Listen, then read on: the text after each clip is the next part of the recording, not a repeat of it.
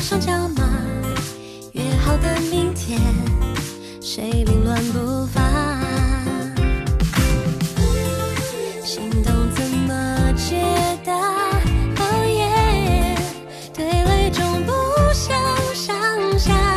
我从来都没把再遥远的童话也要抵达。I love you, so I need you。认定了你给我默守孤单的理由，直到彼此感同身受。不管多少荆棘或逆流，也相伴左右。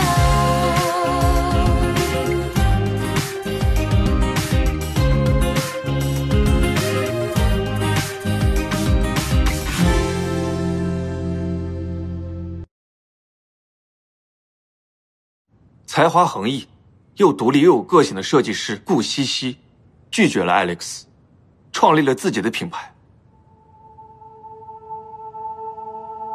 很抱歉，我没办法按照你的计划去过我的人生。虽然说我拒绝了 Alex， 但这种事情我不会做。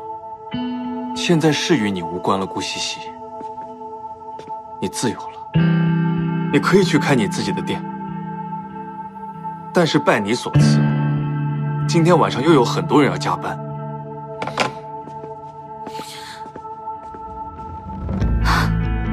现在情况更加紧急，一方面我们要在下周3之前做出替代方案，另一方面，法务部，你们要想办法找出到底是谁向这家媒体透露了顾兮兮拒绝 Alex 这件事情。好的，这个交给我们。还有，现在造成的影响到底有多少？我已经做了数据分析，无论是现在做资产保护，还是联系社交媒体删除新闻，都需要一定的时间。也就是说，如果我们不能胜利并购 Enjoy 的话，我们上市计划就会受到影响。小不忍则乱大谋，你先委屈一下，牺牲一下，稳住某些人，为我们争取点时间。是 Alex。我觉得这个方案还是不太可行。喂 ，Alex 先生，我是尹思宸。尹先生，我上次以为我们的沟通很愉快，如果不是我的误会，我以为我会得到的是肯定的答复，怎么我今天就听到了这样的消息？是真的吗 ？Alex 先生，实在抱歉，事发突然，我正准备向您道歉，但事实并非您在网上所看到的那样。既然要拒绝我，也应该礼貌的当面和我说清楚才是，这样让我通过第三方媒体得知自己被拒绝，我很难做。这样 ，Alex 先生，下周3您来的时候，我会向您展示我的诚意，并解释清楚这件事情。实在抱歉。不好意思，尹先生，这次行程太满，我认为周3可能没有时间见你，我们日后有缘再见。飞扬，替我查到下周3 Alex 落地时间，我必须亲自见到他。没问题 ，Alex 的脾气在业内是有目共睹的哦。看来这一次，我必须找到顾兮兮，一起去向 Alex 道歉。我立下来对天发誓，我绝对没有跟任何人说。哎，我现在都不知道怎么办了，我真是有理都说不清。你说会不会是我那天在饭店吃饭，说话声音太大，被别人听见了？你在饭店吃饭那么大声干嘛呀？万一这件事情真的从我们这儿传出去的，我就闯大祸了。哎，不是啊，本来这件事情就是他先瞒着你，他有错在先，你还关心他。啊，这本来是我们2个人之间的事情，好好沟通可以解决的，但现在突然一下闹这么大，这就不好收场了呀。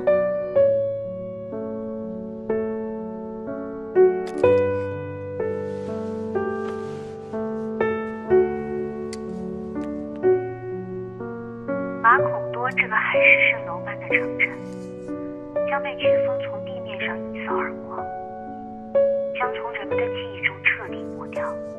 羊皮纸手稿所记载的一切将永远不会重现。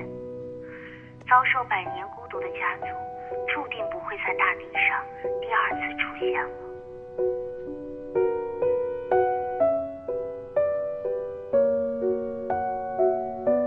顾兮兮，你这个蠢货，你竟然真的录完了一本《100年孤独》。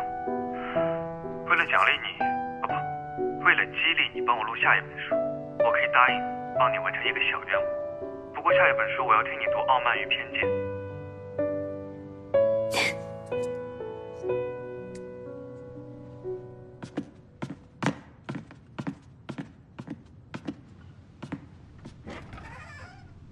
说服顾西西的方法其实很简单，我只需要像以前一样，请她吃一顿饭，再送她一件昂贵的礼物，贵到她无法想象，然后再让她在不经意间打碎礼物，面对高额的赔偿，她就不得不听我们的。我觉得这个办法可行。之前的我确实会这么做，但是现在不会了。顾西西说我没错，我就是一个没有同理心的混蛋，为了达到目的不择手段，伤害了不少人。这一次我会用我的真心来打动他，说服他和我一起去见 Alex。 哦，对了，还有件事情，之前在社交媒体散布信息的那个人我查到了，我简单调查一下，他之前在时尚杂志做过，而且跟冉小姐有过密切接触。好，我知道了。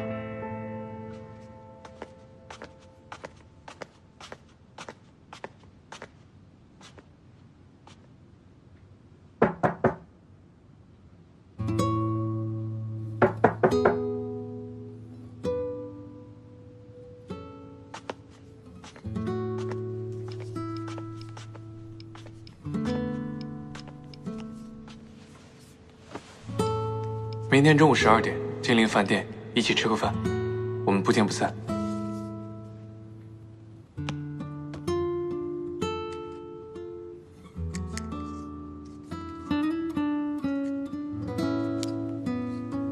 帮我完成愿望就算了，我只是希望有机会的话，和你一起去做一次摩天轮。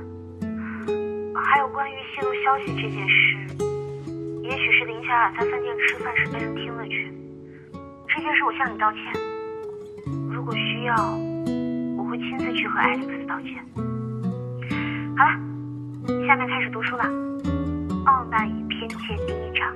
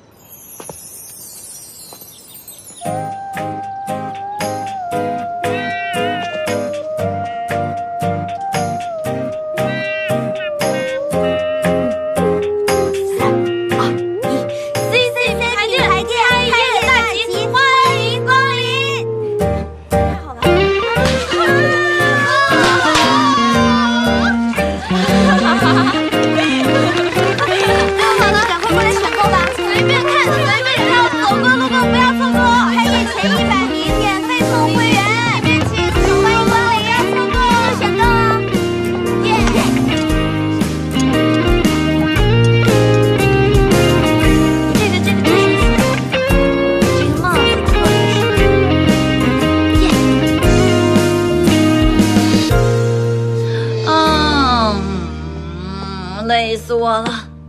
怎么样，今天赚了不少吧？自己看。不错啊，开门红啊！要是之后一直这么火爆就好了。那是必须的，凭借着我们的聪明勤奋。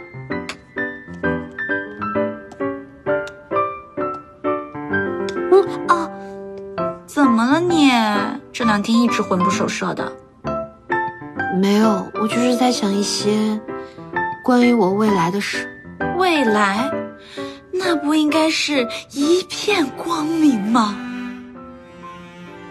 或许是悲惨世界。悲惨？顾小姐，尹总让我来接你。知道了。小雅，我很快回来。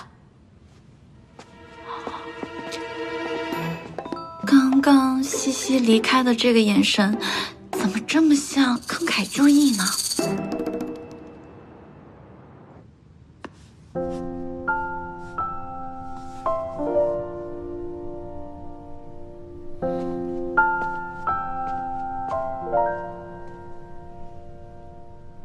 李思辰，来了，坐。你找我有什么事儿？夫妻共进午餐，有什么问题吗？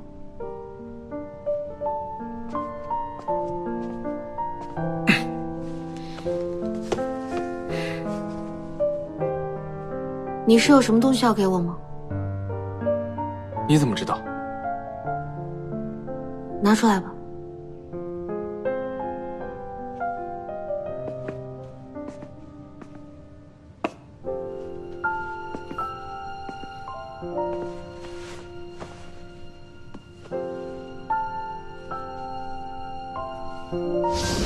然后再让他在不经意间打碎礼物，他就不得不听我的。这就是潘多拉魔盒吧？你打算让我怎么意外弄坏里面的东西啊？什么意思？你和飞扬打电话我都听到了。电话？只要我打开这个盒子，我的命运就会被你掌握了吧？我以为我们相处这段时间你会多少有一些改变，至少在面对我的时候会有一些同理心和善良。但我是不是想错了？你一点都没有改变。你听我说，你误会我了。我是误会了。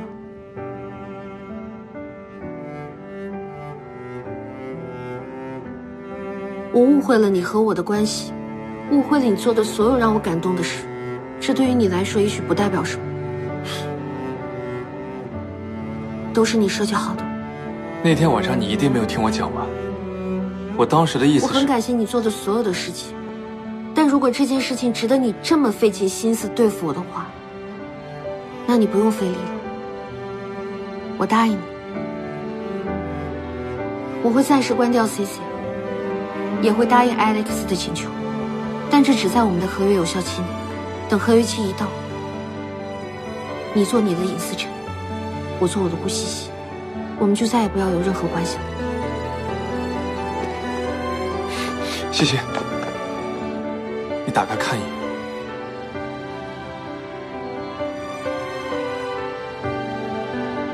我赔不起。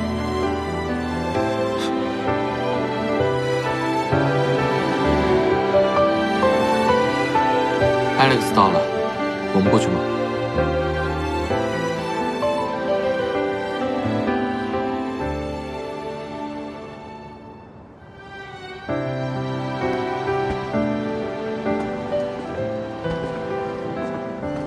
？Alex 先生，尹先生，非常抱歉，这么冒昧的出现在你面前。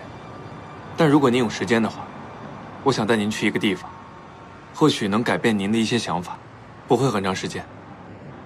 你都已经来这儿了，我也没有理由拒绝。走吧。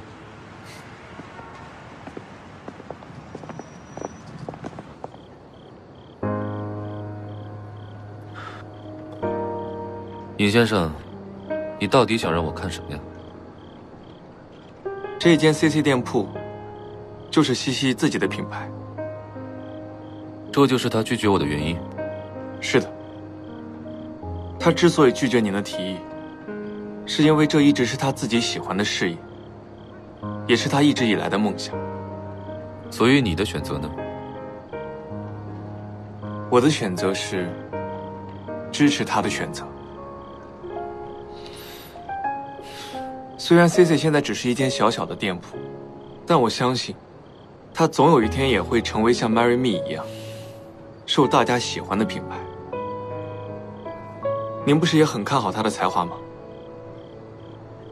所以你选择放弃Joy？当然不是，我只是希望你能更改一下，让西西成为主理人的条件。这里是我们做的一些替代方案。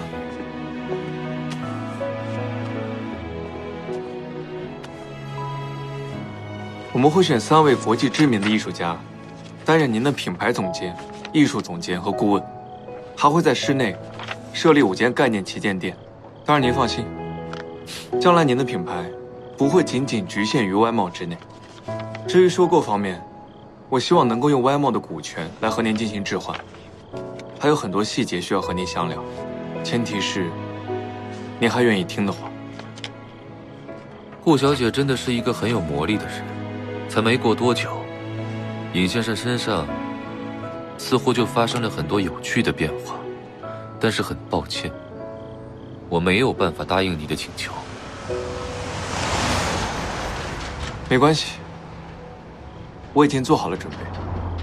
即使我现在依然坚持，条件是让顾小姐来做主理人，你也依然会选择尊重顾小姐，对吧？说实话，这一次我确实做好了被你拒绝的准备。我依然还是会选择支持他的梦想。你的意思我明白了，这个策划案先放在我这儿，但是现在你的确没办法说服我，抱歉。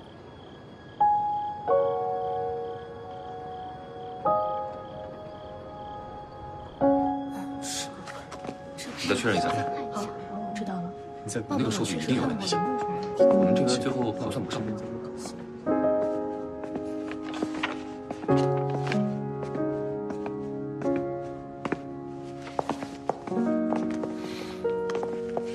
今天的结果，相信飞扬已经告诉了各位。很遗憾，最终 Alex 还是拒绝了我们。这不是你们的问题，责任在我。所以我允许你们在此刻任何一个人提出离开 YMO 的选择。我会为你们写一封推荐信，让你们去到影视集团。我相信在座的各位一定会有更好的发展。老板，艾米，想去哪里？我想留在YMO。我之前一直很怕你，总觉得你是一个没有人情味的人。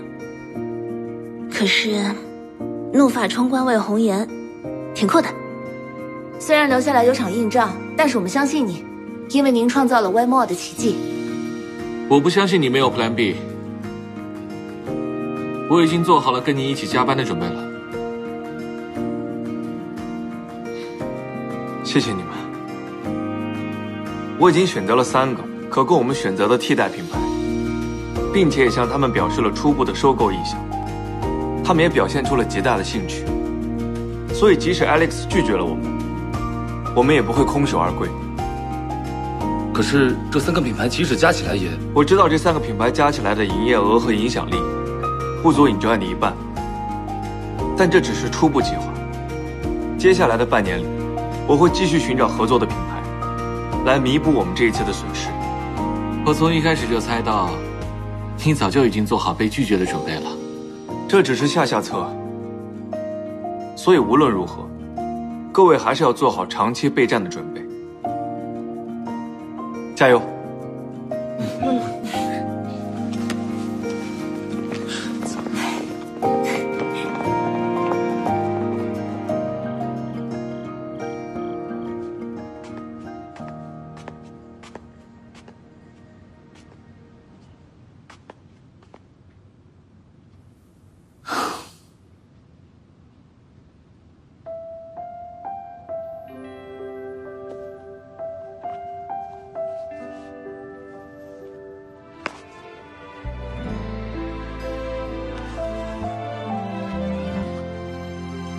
像流星划过夜空，点亮了，怎么舍得让一瞬间就此坠落？路蜿蜒曲折。哎，完了！怎么了？我丢错硬币了，应该找不到了。这硬币很贵重吗？这是我爸爸在我小的时候送我的纪念硬币。哎呀，算了吧，丢了就丢了吧，反正找不到。被你无时无刻牵动着，因为我是谁空白的，坚定不做作，只是想要给你全世界。为了这个游戏币，当初我在米兰可是差点被当成投硬币的自由。童话是真的，骄傲的软肋是我心爱柔软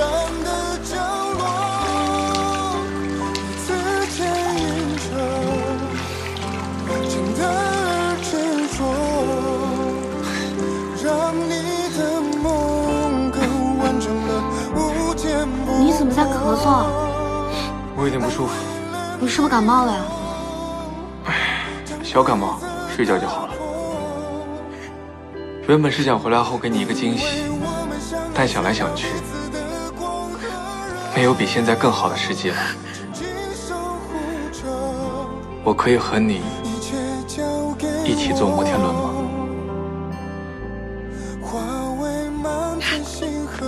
在我的夜空永不坠落。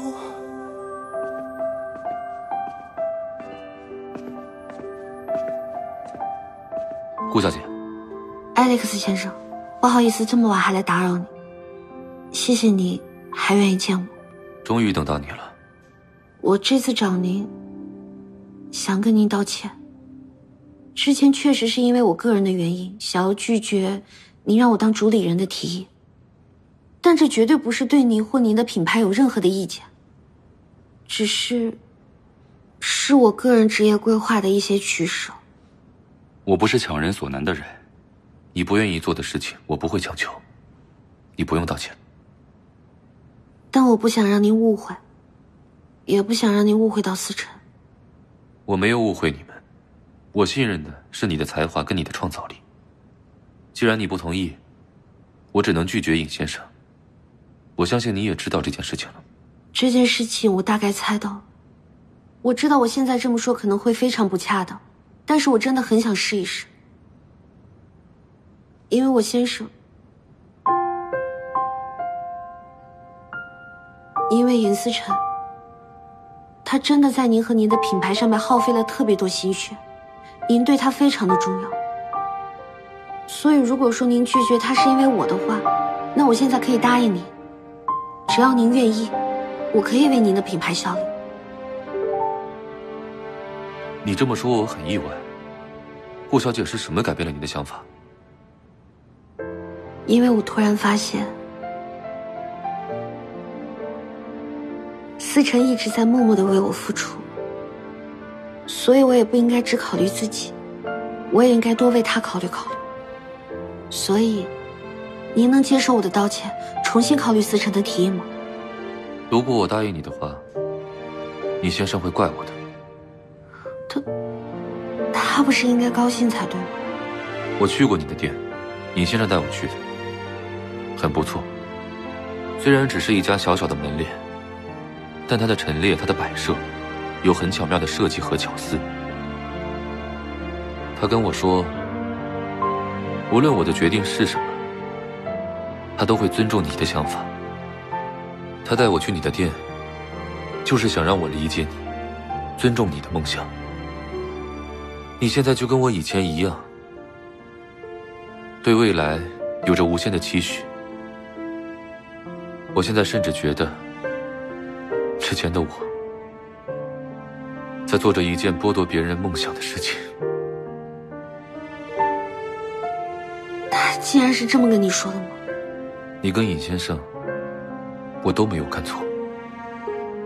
你们是愿意为对方付出的人。这么说，我是可以理解成，您答应了我的提议吗？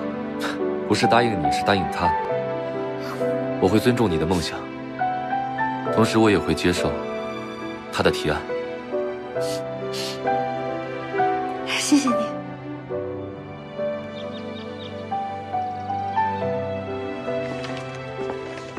哎呦，对不起，对不起，对不起。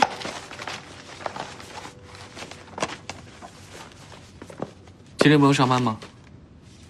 我今天要在家整理账目。飞扬，我能问一下你，为什么你们公司要租这家店吗？这个啊，这是公司采购部之前选的5家精品店的地址，我还没来得及拿给思辰看。怎么了？思辰他不知道吗？不过现在估计没有这个必要了。Alex 已经拒绝了我们。说不定会有小转机呢。转机？也许吧。思辰在书房，快去吧。拜拜。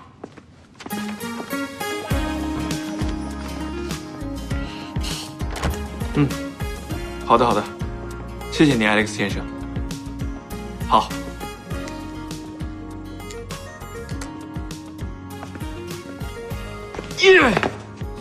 怎么了 ？Alex 答应了我们的请求。答应了？难道顾小姐说的转机是这个？顾西西说什么了？她说可能会有转机。把文件夹放桌上，今天早点回家，放假1天。那公司所有人全部放假1天。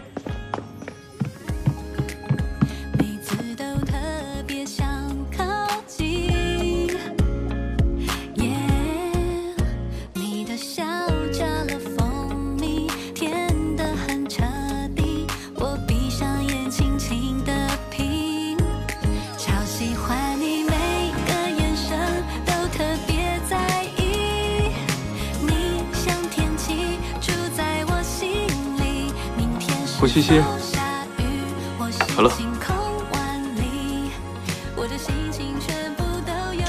顾西西，小点声。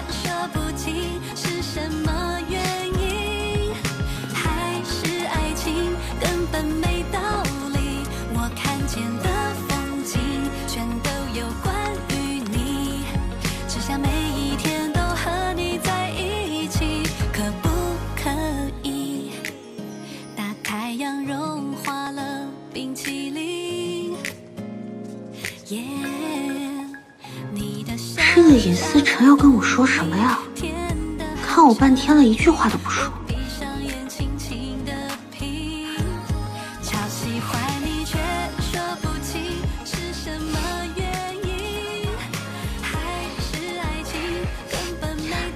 这么一看，他似乎还挺帅的。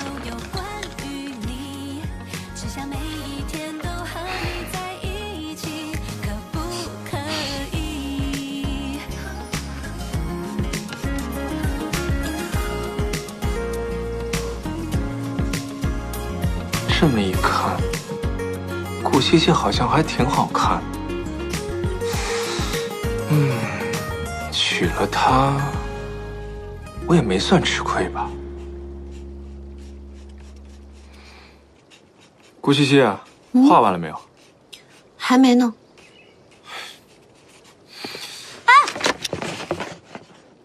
给我看一眼。我不。顾西西，站住！你给我看一眼，给我看一眼。一个人在梦里陪着自己，当星星来解读泪的。谢谢，替我说服 Alex。我也要谢谢你，没有扼杀一个设计师的梦想。我很好奇，你到底是怎么做到的？保密。那让我看看你的画。不行。不行。人海中往来，却只容得下你。当爱如此来至他心底，不怕会变成惊喜，温柔像催化剂，加速我们在一起，仿佛烟火亲吻天。顾西西。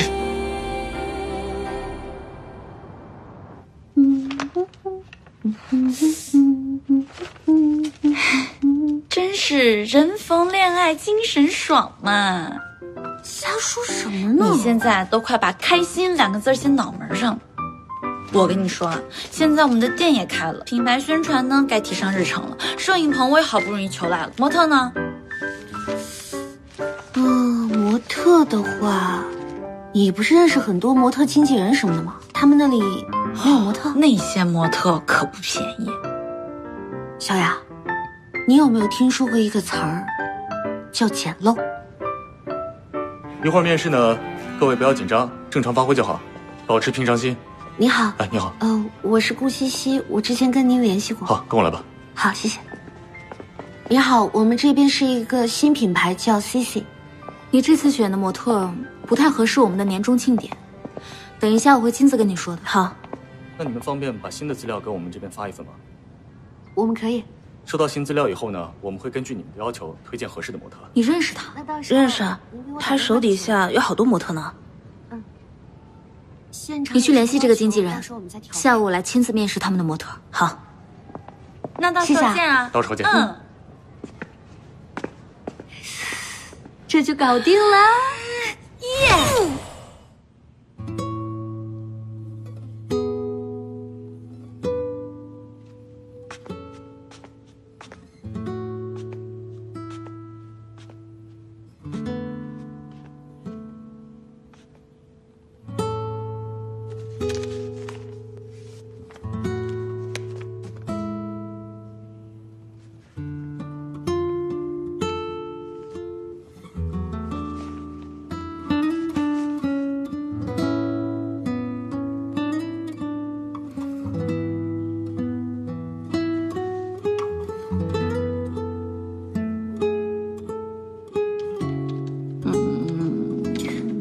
人呢？还没来，还没到。这都几点了呀？喂，你好，我是昨天 CC 品牌的顾兮兮，我们不是约好今天早上10点您带着模特我们摄影棚见的吗？啊？什么叫来不了了呀？行吧，什么情况啊？他说来不了了。说有一个什么特别大的时尚庆典，把模特全部都请走了，现在那边没有人了，一点契约精神都没有。那怎么办？咱们这摄影棚一天，还有摄影师一天都花不少钱呢。七七，学长，我听说你们今天拍摄，所以我就过来看看了。怎么，还没有开始啊？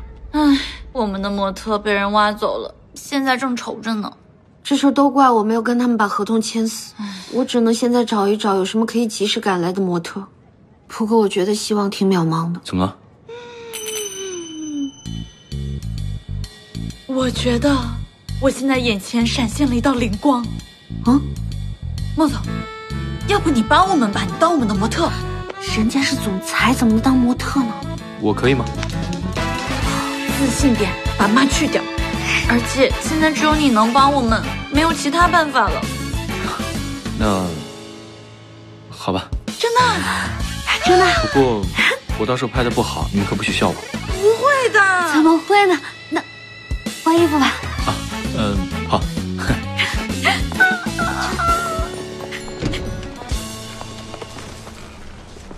我们现在去摄影棚。对了，我打算向顾兮兮告白。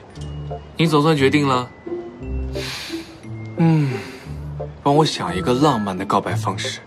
浪漫的，让我想一想。你慢慢想。假面舞会。怎么样，学长？衣服合身吗？这衬衫好像有点大。是有点大，我帮你加一下吧。好。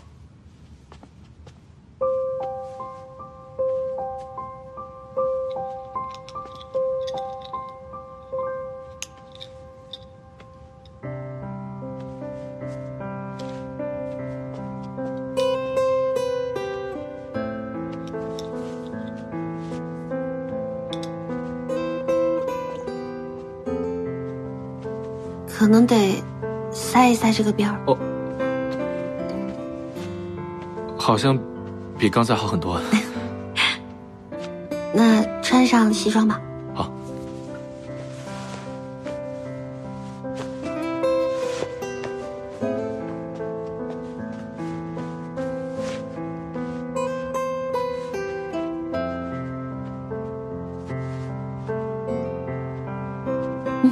我看好了，完美。好。小雅，准备拍摄。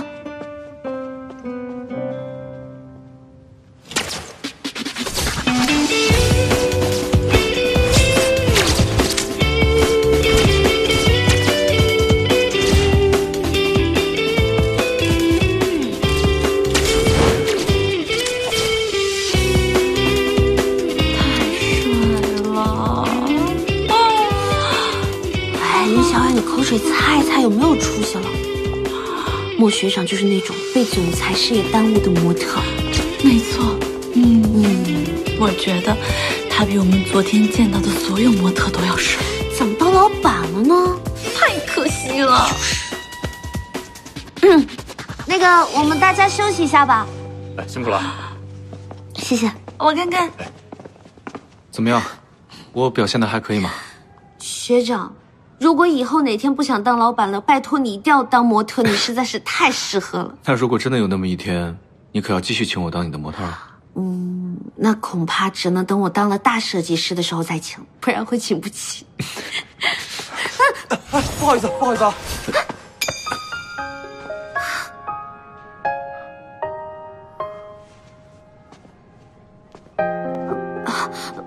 不好意思啊。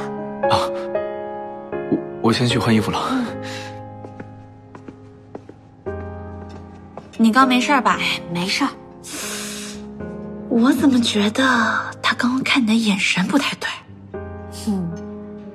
你想想，你看什么都不对劲儿，我说你脑子有问题。谁脑子有问题了？我看是你神经大条吧你。没想到学长拍的照片还真的挺好的，真的不错。尹思宸，你来干什么呀？当然是来给我老婆探班的了。哇，这么多吃的！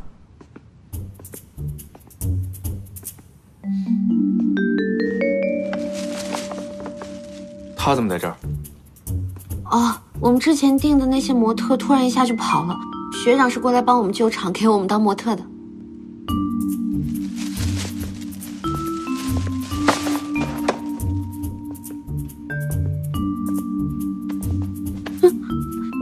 自己家的家事，怎么好意思麻烦别人呢？不就是当模特吗？我也可以。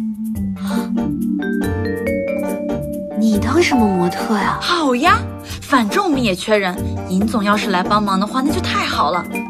那我们现在去换衣服吧。一会儿见。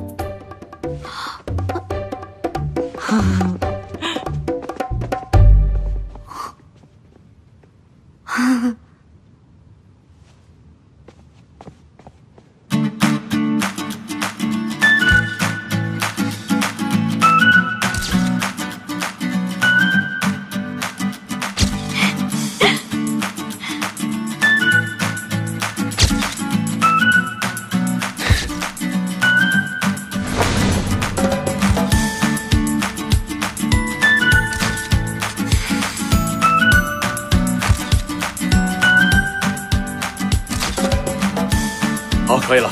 辛苦了，莫总。抓紧时间准备下一学套啊。长辛苦了。不会。等一下我们拍下一套的时候呢，可能需要你活泼开朗，然后偏休闲风一点。等一下。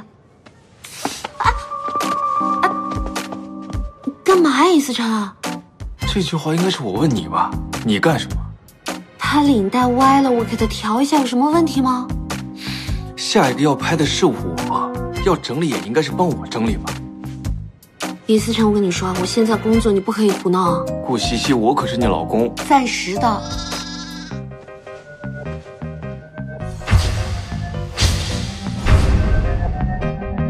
尹总，可以就位了，这边。去吧。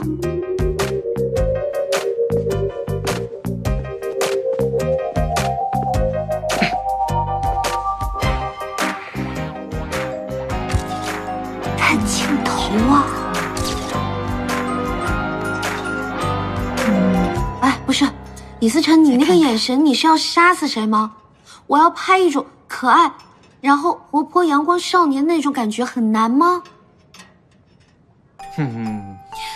尹思宸，你是故意的吧？你说这可爱的表情很难吗？你就这样，这样。顾西西，你不是说要当模特的吗？那你要配合呀。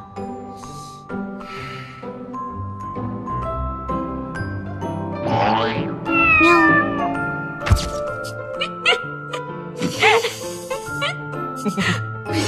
算了，他这个千年冰川脸应该是拍不出那种感觉了。道具老师帮他拿一瓶可乐吧。这样啊，你想象一下，你现在在疯狂的跑步，特特别热的夏天，你已经跑了3公里了，然后特别累，特别热，热的都不行了，然后你还特别的渴，然后呢，这个时候有人递给了你一瓶又冰又凉的可乐，你迫不及待的把它打开。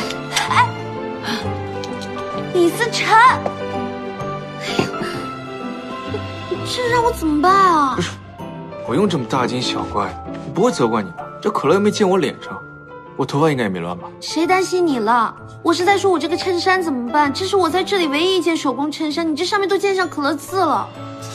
不是，你想，我跑了3000米，又渴又累，突然间有这么一瓶冰可乐，那我肯定啪就这么一下子打得特别厉害，广告都这么演。是，你是帅了，那我衬衫怎么办？赔我。又想骗我钱？想栽赃？多学几年。李思辰，你是人吗？你得赔我钱呀你！我要累死了，我都不知道能不能活到发财的那一天。这个随便你，但你必须要活到完成契约的那天。你是魔鬼吗？我都撑不下去了。唉。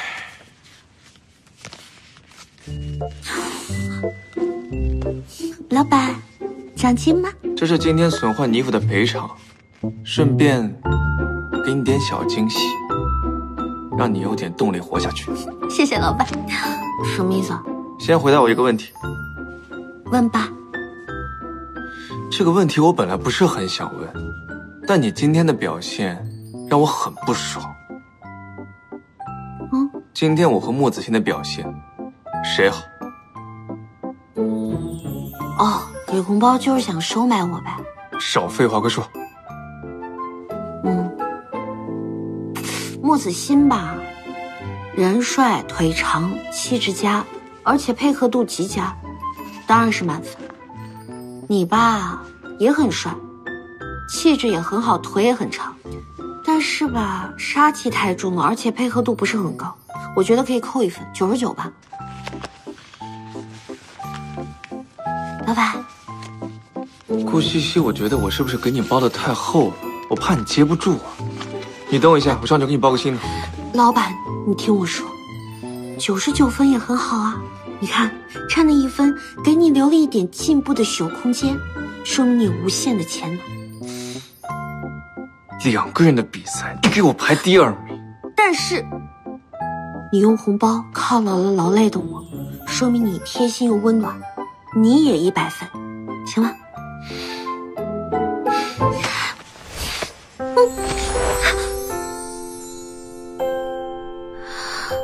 你好好说，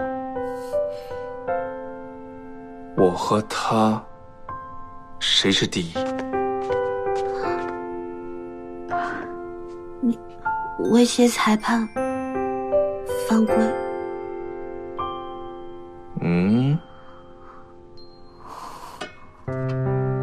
尹总啊，提前交代说您都累了1天了，喝杯热牛奶可以有助睡眠啊。谢谢宋妈。那个，你既然给我送了牛奶，那么再给你加1分吧，你现在是名副其实的第一了。顾西西，你是我的老婆，需不需要我教教你怎么做好尹太太？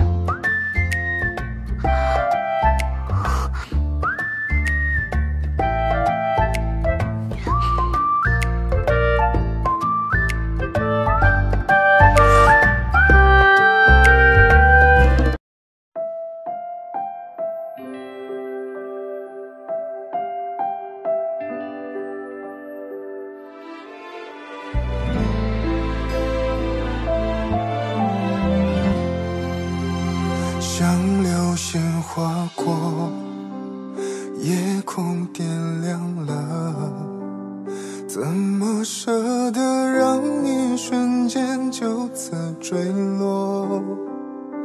路蜿蜒曲折，当光芒闪烁，因为爱情那么真实的存在过。重来的一刻，我不会退缩，被你无时无刻牵动着，因为我只是空白的，坚定不做作，只是想要给你全世界最好的。爱你的是我，童话是真的，骄傲的软肋是我心爱柔软的角落，彼此牵引着，真的而执着，让你的梦更完整了，无坚不破。爱为了你我，将规则打破，因为我们相爱需要彼此的光和热，紧紧守护着，一切交给我，化为满天星河，在我的夜空。